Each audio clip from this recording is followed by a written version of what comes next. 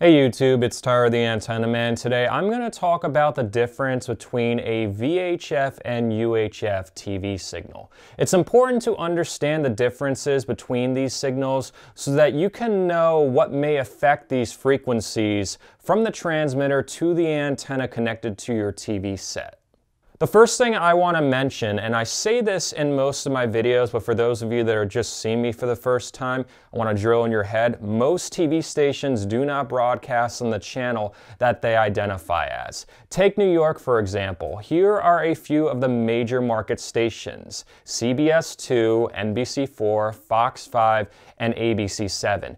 Out of these four major market stations, only one of them broadcasts on the VHF band. That may leave you saying, well, then why do they say they're CBS 2 or NBC 4 if they don't broadcast on those channels? It's due to the brand that they built up over the years from the analog era. And no TV station is going to change their brand just because they're on a new frequency, especially when they can use a virtual channel to show up as CBS 2 or NBC 4, even though they are not broadcasting on that channel.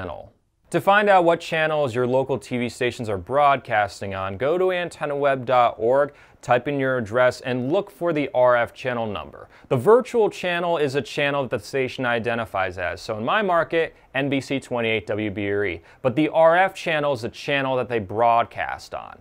If you see some channels missing on antennaweb.org, don't freak out. It doesn't mean you can't pick them up or they don't exist. Antennaweb.org tends to underestimate the amount of channels you can pick up with an antenna. You are also free to find the channel a TV station's broadcasting on by going to the FCC DTV maps or rabbitears.info. I attached links to both in the description of this video. VHF stands for very high frequency, and it's divided up into two bands. Low VHF, which consists of channels 2 through 6, and then high VHF, which consists of channels 2 through 13. UHF stands for ultra high frequency and consists of TV stations that broadcast on channels 14 and above. It currently is channels 14 through 51, but due to the FCC repack, it will soon be channels 14 through 36. Even though these channels are numbered consecutively 2, 3, 4, 5, 6, 7, 8, 9, 10, there is some spacing in between the low VHF, high VHF, and UHF band. Take a look at this spectrum chart. You can see at the very left is AM radio right at around 1 megahertz, and as you move towards the right you hit low VHF between 54 and 88 megahertz. To the right of low VHF is spectrum reserved for FM radio and other communications, but at around 174 megahertz begins the high VHF band. This goes up to 216 megahertz, where there is more spectrum reserved for other uses, until 470 megahertz, where the UHF band begins. UHF will go up to 608 megahertz or channel 36 after the FCC repack is done. Now that you can see where the TV bands lie on the RF spectrum, I'm going to explain each of these bands. And the first one I'm going to start with is the UHF band, where most TV stations operate on.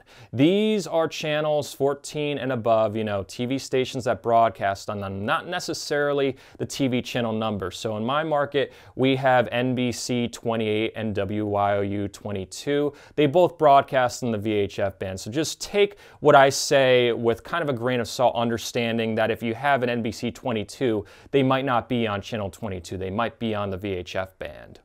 UHF TV signals can be picked up by smaller elements on an antenna. This is why a lot of TV stations like to broadcast on the UHF band. It's a lot easier to be picked up by the average consumer who purchases this antenna thinking that they need a new HD antenna for HD signals, not understanding that this is only going to pick up UHF TV stations.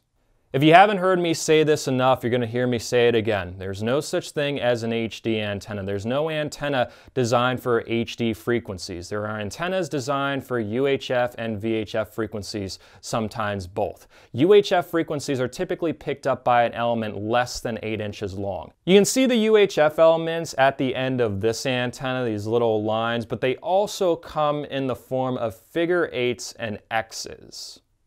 UHF signals are less prone to electrical signals than VHF signals. This may explain why some of you may lose a VHF station or two if you're using an indoor antenna and turning on a microwave or LED lights, while a UHF station may remain solid at the same time. Less prone to electrical interference and smaller antennas needed sounds like UHF is the perfect band that TV stations should operate on. Well, not necessarily. UHF does have its disadvantages. One of the disadvantages of UHF is that it's very line of sight based, meaning that if you live in a very mountainous area, the signals won't go over the mountains as well as a VHF TV station. I've experienced this firsthand many times when checking reception prior to setting up an antenna in a low-lying area. I'll notice that I have no problem picking up the VHF stations that broadcast in a specific market, but I'll have problems picking up the UHF signals. A lot of times they won't even show up at all just because they don't travel over the mountains and hills as well as the VHF signals do. UHF also requires more power at the transmitter for the same coverage compared to a lower powered VHF station. In one market alone, you can see a VHF station operate at 30 kilowatts ERP and then a UHF station at 500 kilowatts ERP. It's not that the VHF station is not going to reach as far as the UHF station. It's just that higher frequencies require more power. UHF is also worse with multipath interference than VHF. Multipath interference has to do with an antenna seeing two out-of-sync signals, usually the main signal that it's getting from the tower and then a secondary signal that bounces off a nearby object. It kind of throws everything off, you get a bunch of pixels and the signal breaks up.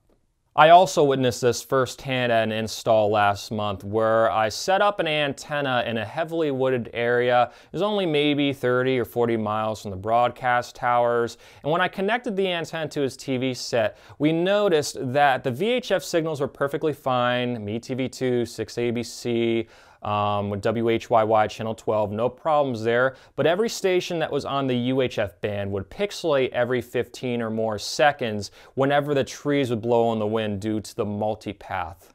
UHF TV signals are also right next to 4G LTE and soon to be 5G LTE bands. This can interfere with the TV stations on the UHF band if you live pretty close to a cell tower, typically within less than a mile. If you notice you have problems on some UHF TV stations and you know you live near a cell tower, look into purchasing an LTE filter. I attached a link in the description of this video to one I recommend. Next, I'm going to explain VHF TV signals, TV stations that broadcast on channels 2 through 13. And again, understand that most TV stations don't broadcast on the channel they identify as. So if you have a Fox 8 or an NBC 7, they may not be broadcasting on those frequencies. VHF TV signals typically require a larger element in order to be picked up, a dipole, kind of like what you see on this antenna. Now, it doesn't mean you can't pick up a VHF signal with a junky flat antenna. If the signal is strong enough, you can pick it up with a bobby pin. I'll demonstrate this in a future video. But for the most reliable reception of a VHF TV signal, you typically want longer elements like what you see on this antenna. VHF TV signals bend over mountains and hills a lot better than UHF TV signals, providing better over-the-air coverage in hilly and mountainous areas. This is why you'll see major market TV stations affiliated with ABC, NBC, and CBS broadcasting on the VHF band in areas with lots of hills and mountains, such as Boise, Idaho, and Scranton-Wilkes-Barre, Pennsylvania. VHF TV signals also have the ability to skip over further distances during certain atmospheric conditions. This explains why some of you may be able to pick up a VHF TV station at night, but not during the day. It just means that the atmospheric conditions are much better at night for the VHF frequency to travel to your antenna compared to during the day.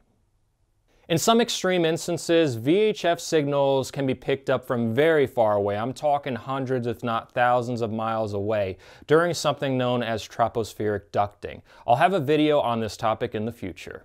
Despite better over-the-air coverage and rugged terrain, VHF TV signals do have their problems. As I mentioned earlier, they have to be picked up with a slightly larger antenna, and in many instances, some TV stations lose viewers that don't have the correct antenna. Viewers that use something like this and say, oh, why can't I get 6ABC? Why can't I get WB or E? They have the wrong antenna, and especially if you have low VHF signals like MeTV2 and 6ABC, you're really in for a treat there. That's why I service the Scranton-Wilkes-Barre, Philadelphia, and Harrisburg areas.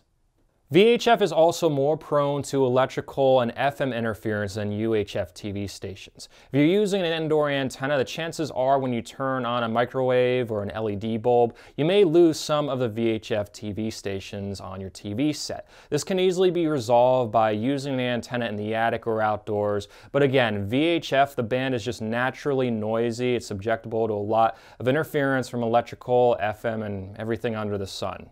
In my opinion, UHF TV signals work much better in cities and flat areas so that they can easily be picked up by a high population using smaller antennas, while VHF TV signals would work best in more mountainous areas, areas that have less people and the people are in remote areas and they're willing to put up a big antenna on their roof to pick up the signals. Some of you may be saying, okay then, why don't we just have all UHF for Philadelphia, New York, and VHF for Boise, Idaho? Why can't the stations decide what band they broadcast on?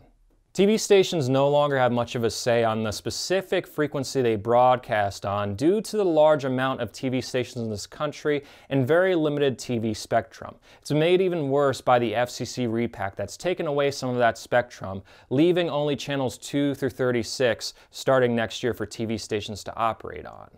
If a TV station wanted to move, the chances are that that frequency is being used by a nearby TV station in one of the 4 or 5 markets surrounding the middle of that TV station's transmitter, or there might be a repeater operated on that frequency, and thus they can't move. ATSC 3.0 is going to be launched over the next few years, and I'll have plenty of videos on this topic, and a lot of promises are made about improvements to over-the-air TV with this new standard. Hopefully this video gives you a better understanding on the differences between UHF and VHF TV signals. Personally, I think it's just kind of cool to understand how they work. You know, VHF TV signals do better bending over mountains, UHF TV signals are less prone to electrical interference, and understanding these differences can help improve your reception if you have problems on a specific channel. See what frequency it's on, see if you're near electrical wires, if you're near a big radio station. You'd also check out my video, 10 ways on how to improve your reception. I include a link in the description of this video. Thanks again for watching my YouTube channel, and be sure to stay tuned to it for more antenna and cord cutting related information. Check out my website at antennamanpa.com for some personally recommended antennas and then also custom antenna recommendations for your very specific area. Antennas really are not a one-size-fits-all model, and investing in a custom antenna recommendation from me can really save you money and time over the long term. Thanks again for watching and have an awesome day.